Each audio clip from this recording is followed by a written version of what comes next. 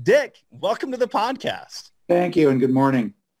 Well, Dick, I'm excited to have you here because you have such a wide range of experience and real life experience at that. One, I want to hit on life insurance and talk about your life's work that had a lot to do with life insurance. However, I was really torn when I was preparing notes for today because you have such a wealth of insight into the non-financial aspects of retirement as well. I want to talk about your book, Thriving Beyond Midlife. But first, I think it would help get a little better background information on you for the listener if we talked about life insurance.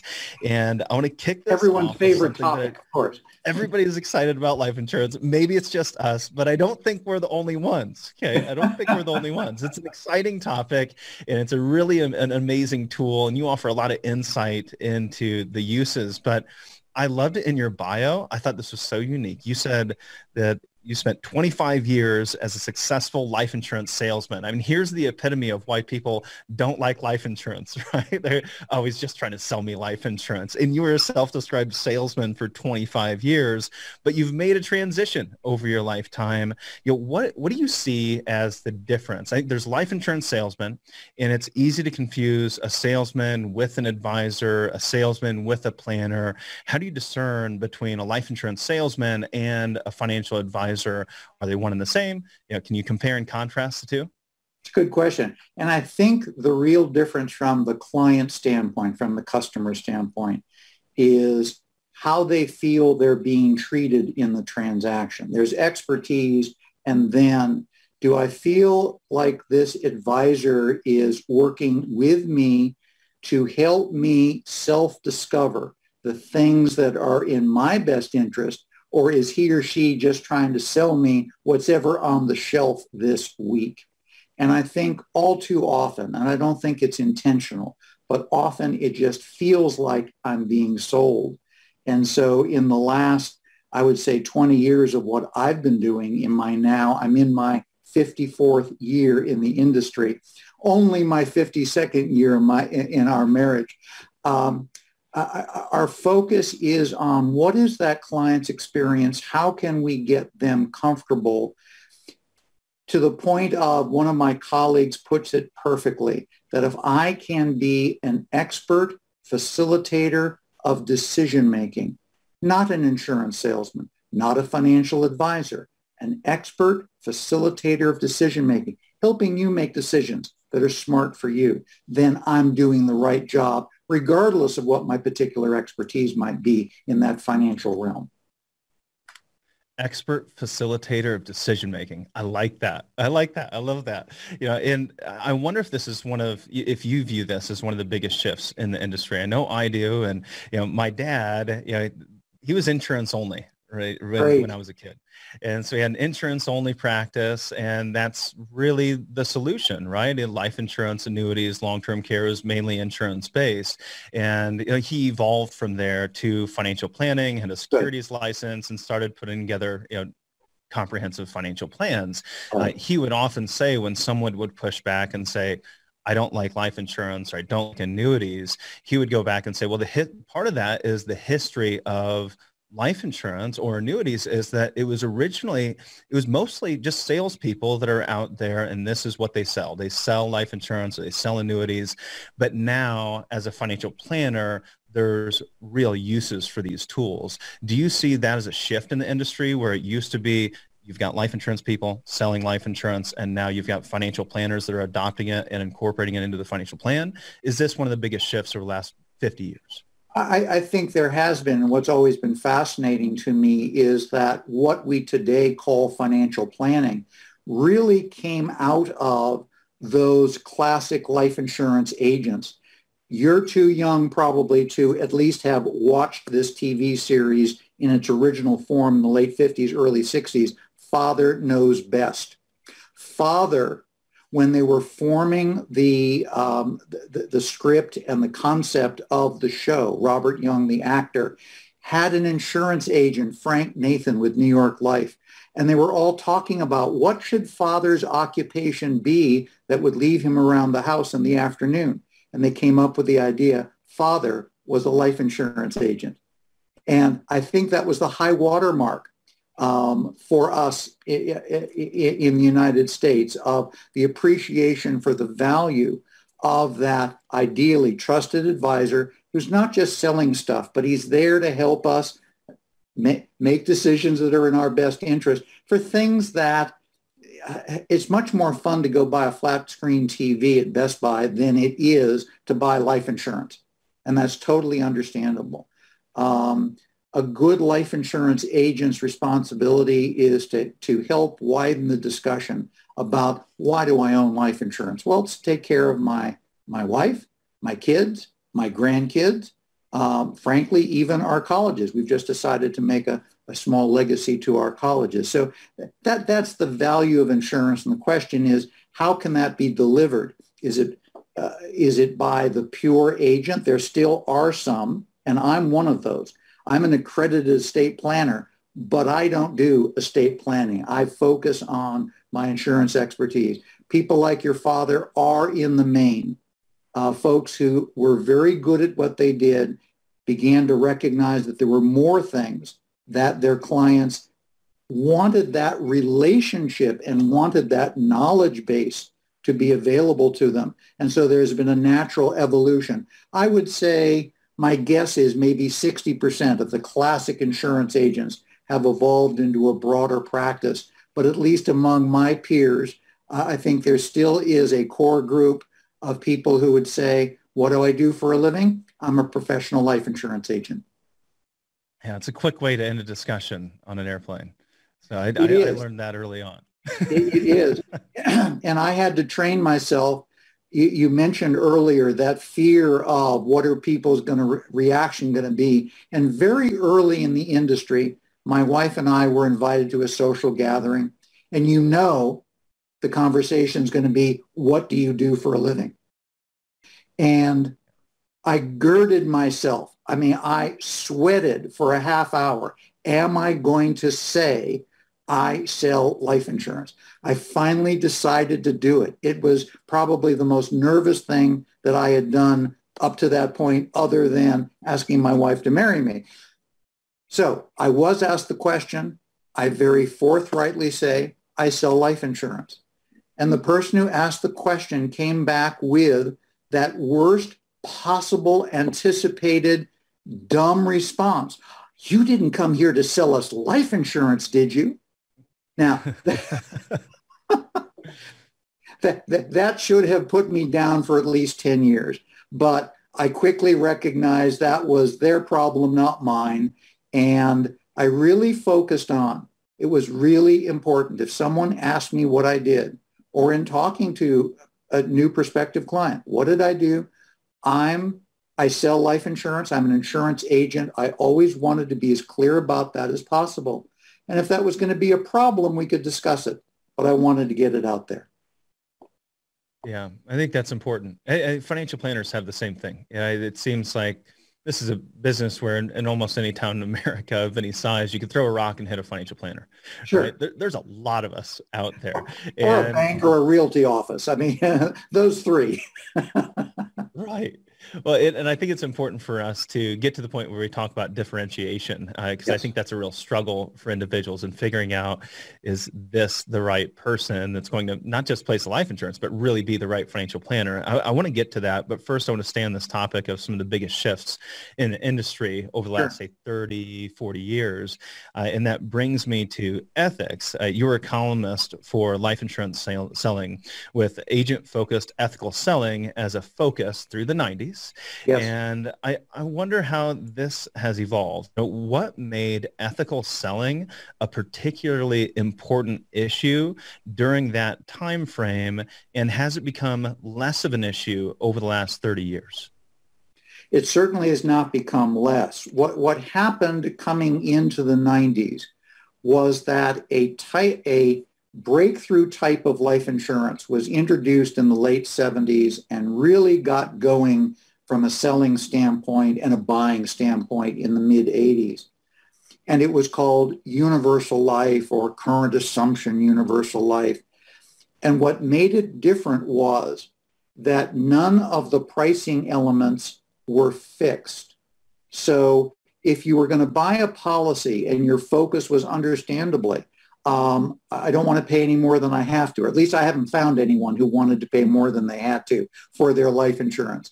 And so if that were the focus, an agent could run an illustration at an assumed rate of return, which in the early 80s could have been 12, even 14%.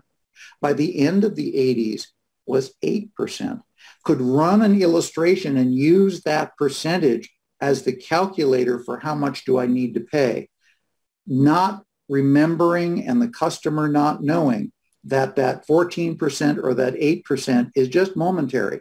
That percentage rate can come down for that type of policy as low as 4%, and they did. Well, an amount of money you put in at 14% is much lower than the amount of money you need to put in if your crediting rate is 4%. And that kind of got lost in the enthusiasm about this kind of policy whose main selling feature was pay what you want as often, whenever you want, rather. And that quickly transformed to pay as little as you can, as infrequently as you can, so that by the late 80s, early 90s, these policies actually were very troublesome for many people. And these policies were starting to run out of cash value because there wasn't enough premium and there wasn't enough crediting rate going into the policy. And that caused a number of class action lawsuits. So what I did was twofold. There happened to be a need at the American College, which is the main educational institution for the financial planning industry. They were between ethics professors, and they asked me to be an interim adjunct professor of that. At the same time, as Life Insurance Selling said, we're interested in a series of information that is primarily for agents that will help them better understand these new products and the old products and the context of that and how to do right by the client. And that was, for that point in time, that really was my main objective, both in my teaching and in my writing. So it was that very interesting product that hardly anybody understood that was being not intentionally misused, but it was being misused because it was it was the chase to the bottom of what's the least I can pay for my insurance. And that wasn't the right way to do it. And that's what we were trying to help people understand. Well, and I want to talk about how that's changed. I hate to get in the weeds. However, this is an important topic too, universal life, because that was one of my first jobs in this financial industry, was taking over an orphaned book of policies in Hillsdale, Michigan. Nobody else wanted to drive up there. And I said, I'll do it. So I took over this book of business. Somebody had passed away, and this agent mainly conducted all of his business through the 80s and 90s. So it was all universal life. The policies were structured improperly. They're going to, they're not going to survive, right? They're not it was a bad deal. And then I still own some, right? I own one on mom. I own a current assumption UL on my mom. There's one on my grandfather. And, I was in the business of, replacing a lot of those and putting the client in a better position for a long period of time. And now I still meet with individuals who have a bad taste in their mouth from life insurance, say, no, I don't want to talk life insurance. I don't want to talk life insurance because they went through the universal life, and not just life insurance, specifically universal life insurance.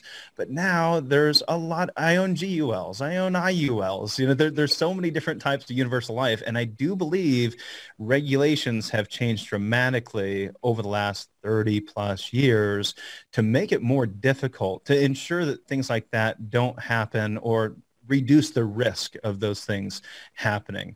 Can you just speak to maybe universal life insurance, how that's changed? Is it good? Is it bad? Go ahead. Our thought process is there are no bad policies. What can be bad is a mismatch between the client's own personal style of how they think about and invest their money, and when it comes to insurance, the kinds of policies they buy. So someone who would be a self-assessed, I'm conservative with my investments. I'm more concerned about a return of my money than a return on my money. That's not the kind of client we should be talking about investment-based life insurance, where what drives the value of the policy, the cash value of the policy, is the market, either directly or indirectly, variable or indexed universal life. On the other hand, someone who is typically young, typically has the ability and the wherewithal to be aggressive with their money. We would think that then the only kind of policy they want to talk about is an investment-related policy. Every now and then, you get someone who's very aggressive in their business and in their accumulation of wealth, who, when it comes to buy insurance, will actually buy a whole life policy because they want some balance. They want something that will, teeter-totter of making sure there's something there if the market goes crazy or the risk they're taking sour. So you can get both kinds of approaches. My role is to simply help the client self-discover. And we've got a number of tools that we've used to help the client realize they may have a particular asset allocation. I'm sure you're saving money for the future. Retire in the style to which you'd like to become accustomed is how I put it. And you have a certain asset allocation because you have a certain risk tolerance that you've discussed with your financial planner. And that risk tolerance is what drives how you'll invest currently in the market. That same risk tolerance may or may not be appropriate for life insurance because it's life insurance. I think we all recognize that to the extent that if we do buy insurance to protect our families against premature death or premature disability, or for the resolution of taxes or equalizing legacies or taking care of children who may need extra care if you're not there financially to provide that care. Those are all the reasons people might buy life insurance. Now the issue is what type of policies, and frankly, my approach is what type of policies. I like developing portfolios of policies, just like people have portfolios for growing wealth. There's synergy in different kinds of things that when brought together work better together than any one of the single parts. So I think that's really the difference. It's not about any particular kind of policy. It's about helping you self-discover risk tolerance and then risk tolerance as it applies to, in my terms, developing a portfolio of policies that make sense for your objective. Yeah, I like that. I love that, a portfolio of policies, because if I look at what I've done the same thing. I have my term insurance, then I have my IULs, and then I have my GULs and SUL. They each have a different purpose. And really our planning process is about finding the closest distance between 2 points. It's a straight line. So figure out exactly what you want it to do and pick the policy that's designed specifically to accomplish that goal, not 3 or 4 different things simultaneously. One more piece that I wanted to mention on that, you spend a considerable amount of time as an expert witness. Yes. And I was curious as though, what do you see as an expert witness? Have regulations reduced the risk to the client? Are risks to clients buying life insurance lower today than they were in the 90s, or have they just changed? Unfortunately, I would say that the kinds of rules that are just starting to emerge today have been very slow to be adopted. There were more rules invoked in the early teens for annuities. So there actually are stronger rules for annuities here in California than there are for life insurance. So it's been very slow coming. What we've seen is the state of New York recently created a series of rules that were not merely strong, but the strongest that had ever existed in terms of indicating to the insurance agent that they must pursue a process that first puts their client's interest above their own, and that's an attitude, and that the insurance that they propose, and that's all kinds of insurance. So it's life insurance, it's annuities, it's even term insurance, has to be suitable. What's suitable? Well, suitable is that I have gathered from you a certain amount of information. We've certainly had some conversations so that I can reasonably say, I understand Casey. I understand what his current circumstances are, understand where he's going long term. I understand his resources. I understand his risk tolerance. And as a result, I'm going to show him 2 or 3 different kinds of products, 2 or 3 portfolios. One might be oriented to how do we manage your current cost as low as possible, where the other may be you don't really have a cost problem. You want to know that it's going to grow in a certain safe way. So there are these different segments that I can show you and help you answer your questions. Well, what about this? What about that? So that you can say, okay, I get it. This is the one. What's behind door number 3? That's the one that makes sense. Or every now and then I get what I call the Build-A-Bear. I like what I see here, but can't we customize each of those 3 doors and make one a little bit more specific? And that's my Build-A-Bear. And that's my favorite, because then I know the client's really gotten it. That has been very slow to evolve. And in fact, the appellate court of the Supreme Court of New York has recently set aside New York's rule. The New York Superintendent of Financial Services is challenging it. The rule will probably come back.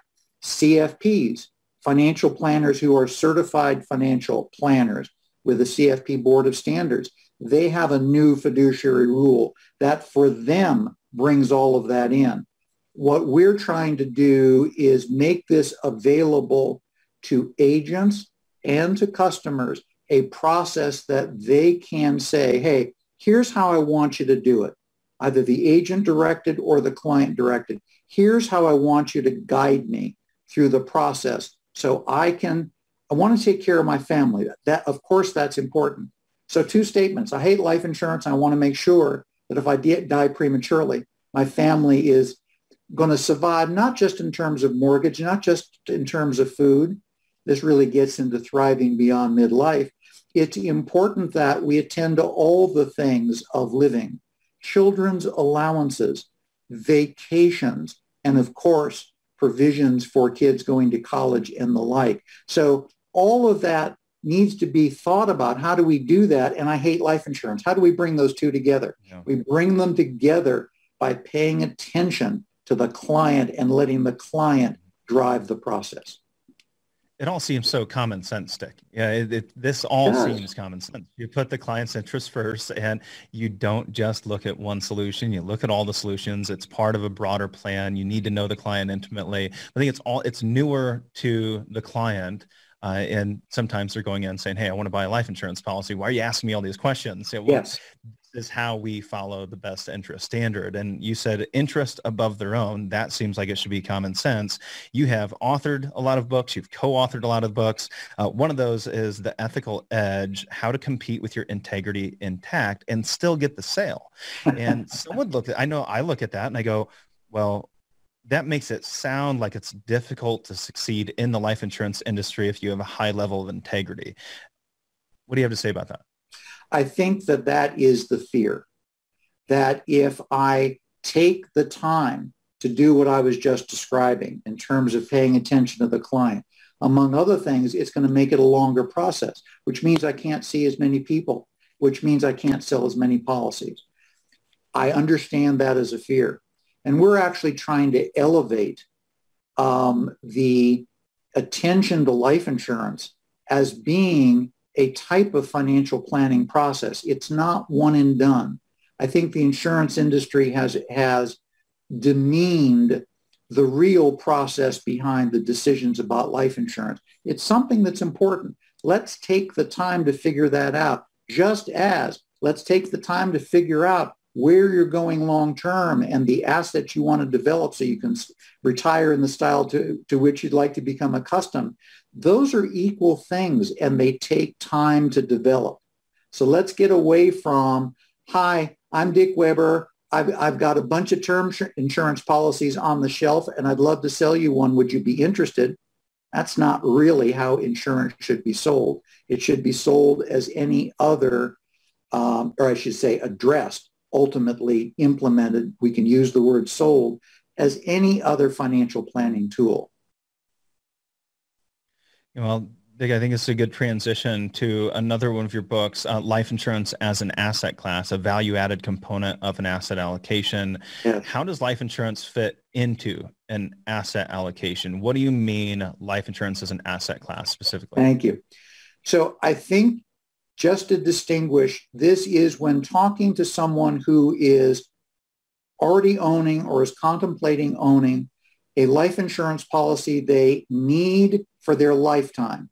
Now, none of us know how long that lifetime is going to be, but let's assume it's 30 or 40 or 50 years in the future. But for whatever their circumstances are, they're concerned about estate taxes. They're concerned about balancing legacies. I've got a family business. My daughter's going to get the business. What do I do about my son? I've got a special needs child. All of those things give rise to the need not just for temporary insurance, but for insurance that will last as long as I do, plus 45 days. For that kind of insurance, to think of it as an asset class is a significant transition in thinking. But so you've got these classic asset classes. You've got that conservative, you've got balanced, you've got aggressive, you've got very aggressive. You probably have assets across that spectrum because it makes sense to keep balance in an investment portfolio. The life insurance as an asset class says that when you consider whether it's a whole life policy or an indexed universal life policy, it really doesn't make a difference. That reserve, that cash value in that policy, because it's readily accessible to you, and after a reasonable period of time where the policy has become seasoned, that's an asset. When you apply for a mortgage, one of the lines on the application with the bank is the amount of death benefit life insurance you have, and most importantly, the cash value of that policy. Your bank considers it an asset, and you should too. All we're doing is putting a label on it. So the cash in a cash value policy is a conservative asset. And what we were able to do from a number standpoint is historically look at, certainly there's the stock market, but we're not talking about life insurance versus stocks. We're talking about life insurance versus other fixed return investments. And because of the tax advantages that have been given life insurance, both in terms of the growth of cash value and the ultimate tax-free nature of the death benefit itself, that life insurance actually has a somewhat higher internal rate of return. I pay a premium, I develop some cash value. Over a reasonable period of time, that after-tax equivalent return is somewhat more favorable than bonds or other fixed return assets you should have. So it's not life insurance versus the stock market. It's, if I'm going to buy life insurance, one interesting concept is maybe it would be better to allocate pools of money from my portfolio, moving them from bonds into the cash value portion of life insurance rather than paying for it out of my wallet. Most of us don't want to pay for insurance out of our wallets. The alternative is simply shift some assets around and make life insurance part of the bigger portfolio. I'm always struggling on how to say that to keep people for their eyes glazing over. I don't want that to happen. But that would be... My eyes are not glazed over, Dick. Good, good. So does that make sense to you that we're making long-term life insurance with cash value? We're considering it as part of your portfolio. We're contextualizing it in your portfolio. We're not pitting it against stocks. We're comparing it against comparable asset classes. That's what life insurance as an asset class is all about. Sure. Well, and in that regard, does life insurance hold more value, specifically cash value life insurance, hold more value today than maybe in years past due to low interest rates and uncertain tax policy risks? The good news is that if you had purchased a universal life policy up through certainly the late 90s, you would have had a guaranteed 4% floor that the insurance company agrees that they would never pay you less than 4%. That's the good news. The bad news is that interest rates have come down so far. Basically, the short-term interest rate today is effectively zero. So that insurance companies, with respect to the kinds of policies where they're investing the assets and then they're crediting, in this case, a guaranteed 4%, some companies don't have the 4% credit. So a lot of companies have started increasing the charges that the policies allow them to increase even for an existing policy. So it's a question that has a complex answer. The good news is 4% minimum crediting rate. That sounds really good today. But the carrier can increase the charges side of the policy, so that has to be looked at in balance. In the long term, life insurance cash values still represent a somewhat better net yield than comparable bonds, because bonds have come way down. The long-term bond is less than 1.3%, that the 10-year bond yields less than 1.3%. Back in 1980, at the peak of that inflationary period, the 30-year bond was over 20%. The 10-year bond was about 15%.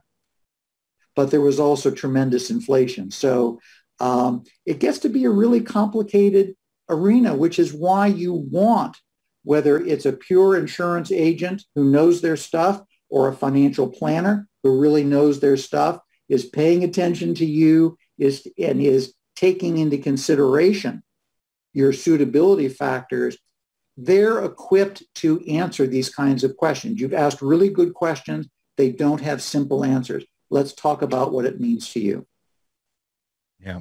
Well, and I think our listener understands the importance of financial efficiency. And I think even more so today than they have in years past, where they go, I really need to maximize the efficiency of all of my assets that I have out there in order to maximize returns or maximize income, whatever the specific goal is. We have to find the best tool for the job. And what you're talking about is, well, let's maximize the efficiency of the portfolio as a whole. Your asset allocation may be composed of stocks and bonds, but could we replace those bonds with some cash value life insurance and increase the return of the overall asset allocation while we also take care of securing a death benefit for your heirs? Exactly. It's not invest in life insurance because it's a better yield. It's when you need life insurance for long-term purposes. Now we can contextualize it within your portfolio. So you're exactly right. We have a question from Doug. Doug says he's a Weekend Reading subscriber. If you'd like to submit questions prior to our interview, make sure you go to retirewithpurpose.com, sign up for Weekend Reading just like Doug, and you'll have the opportunity to submit your questions early. Doug says this. He said, so much of what I hear and read is that having some whole life insurance that has a cash value provides additional flexibility and options entering and in retirement. When is it too late to start to have a policy like that as part of a retirement plan, or, as you might state it, an asset allocation? Sure. The ideal is that if you have the resources, that's another one of those critical conditions. If you have a long-term need, if you have the resources, the sooner you get started with that unique type of life insurance policy called whole life, the sooner you start with it, the better. I would say we've got clients who have purchased whole life insurance even in their 60s. The problem is because whole life insurance has the feature of a fixed and guaranteed premium rather than one that is calculated and can go all over the map as with universal life, is it simply gets more expensive if you're buying it at age 60 than if you're buying it at age 35.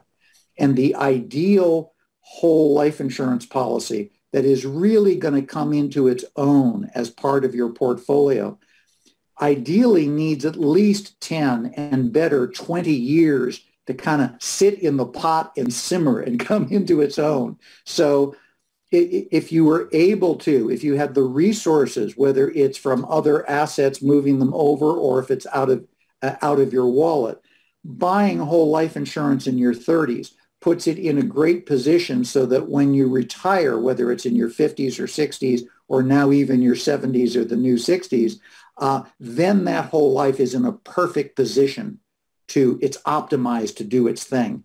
If you don't buy it until you're 65, there may be reasons that some people do that, but the initial price is so much higher. It makes it more difficult to make it work the way we would ideally make it work. So to Doug, I would say, if you've got the long-term need, if you've got the resources, start buying some whole life insurance. And there's some great companies out there from whom to buy them. I'm not a pitch man for any insurance company. We are completely agnostic, but there's some great companies out there. Even more important, find yourself a great agent. Well, that's what people want to do. They want to find a good advisor that's going to incorporate this into a broader based financial plan. They want someone that's going to shop around. So let's circle back to kind of where we started. You have another book out there, Revealing Life Insurance Secrets, How the Pros Pick, Design, and Evaluate Their Own Policies. I thought that was a neat slant. You've done your homework. How do you define a pro in the life insurance industry? And basically, how does someone find that pro? Two great questions. I think the pro, by my definition, is one who has that client's interest above my own. That's a very professional kind of criteria. Of course, I'm in business to help people do the things they want to do. I earn commissions when I do the right thing in the right way. That's how I support my family. That's a very reasonable interest. It's not that I have no interest, but I'm putting your interest above my own. I'm not coming to you with an expectation. Gee, Casey looks like an index universal life kind of guy. So I think that's what we'll focus on. Doug looks like a whole life kind of guy. So we'll focus on that. Absolutely not. I've got to come in as much as possible as a blank slate. I have to discover, and then with what I've discovered, help you discover what policy or policies make sense for you. So that's the pro. That's what is the pro, who has that intention to put the client's interest above their own, and who has the skills and the availability of different kinds of policies so that they can demonstrate to the client what the different possibilities are and help them self-discover. In terms of how do you find them, that gets really interesting. And my recommendation has been, whether it's pure financial planning or pure life insurance agent, interview a few. Don't let the razzle-dazzle woo you in too early. So if I'm looking for an insurance agent, I'm probably going to talk to a couple of people whose financial ability I admire or have high regard for. I'll ask them who they work with. I will talk to them. I'll ask them about their attitudes, not asking them about their policies. I'm asking about how they go about doing what they do. And I'll use what I hear to help me hone in on the person I'll deal with. That first or second actual meeting with the supposedly chosen agent will be really important. How do I feel in this engagement? Notwithstanding everything they might have said on the phone, are they just trying to sell me something, or are they really pursuing the process? Are they walking the walk rather than just talking the walk? One thing I would say, you said something and everyone says it. I want an agent who, among other things, is going to shop and get me the best deal. That's probably the biggest fiction in the life insurance world, because a life insurance policy, whether it is a term insurance policy or a whole life policy, that huge range in terms of cost. From an insurance company standpoint, they won't know what it cost them to have placed that policy until the day after the death, and none of us know when we're going to die. So a whole life insurance policy may have the perception, gee, this one is $300 cheaper than that one, so the cheaper one may be the better policy. Well, it's very hard to determine that because the dividend structure, the long-term guarantee structure, in reality, among the big four, so I will name names, but it's not saying who's better than the other. Northwestern Mutual, New York Life, Guardian Life, Mass Mutual. You can't do, any one of them will be a superb carrier if it's the right kind of policy that you're out to buy. But it's not that one is selling a better deal than the other. They all serve the same large community of millions of people. And this is a law of large numbers industry. The cost to the insurance company, assuming they have similar distribution systems and similar policies, is ultimately going to be the same. So it's less about who's got the cheaper premium. It's more complex than that. Find the right agent. And shopping, I understand the inspiration. It's what we do when we go for flat screen TVs. You know, we go into Best Buy, we find the three of the 55 inchers, and if they all seem to have the same quality of image, then we're going to buy the cheapest one. I get that. Life insurance is far more complex. So don't be sucked into just the cheapest one. The one exception is if you're buying 10-year term and if you have three policies, all of which have the same favorable conversion features and one is a little less expensive, you might move in that direction. But even with term, the differences can be significant between term policies. And the cheaper term policies may not have the better conversion features if that ever becomes an issue.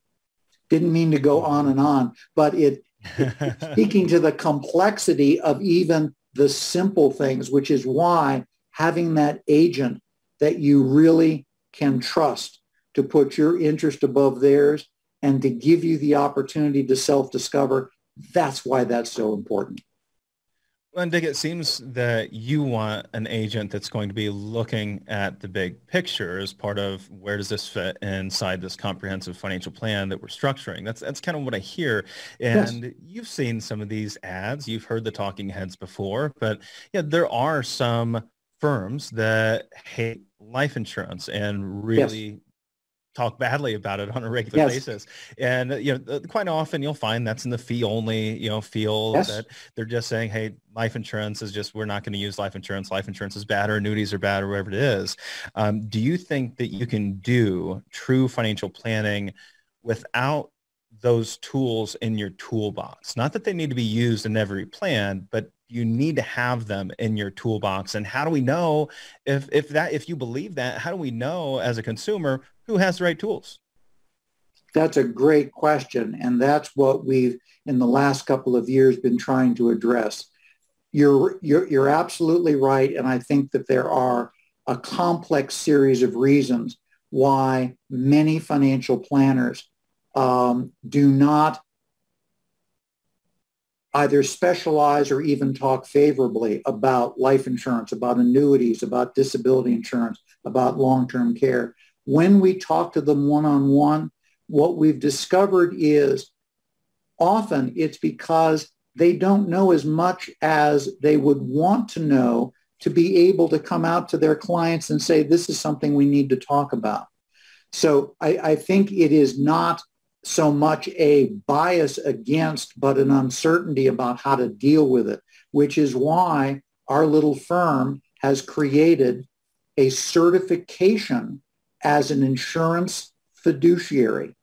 So I'm insurance fiduciary number one. I trademarked that concept a number of years ago. And we've just trademarked the certification program. And we've just brought the first 6 individuals through a 10-week curriculum of instruction, of homework, of one-on-one interaction. We had our graduation ceremony. We played the graduation music, all of course on Zoom to have fun.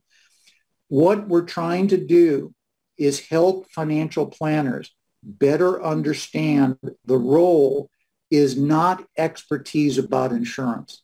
It's about being a guide and a supporter of their client to be making decisions around personal risk in addition to investment risk. They're different things. And then at the right time, bring in a previously vetted insurance professional, whether that's a life insurance professional or a property and casualty professional, bring them in to work with us together.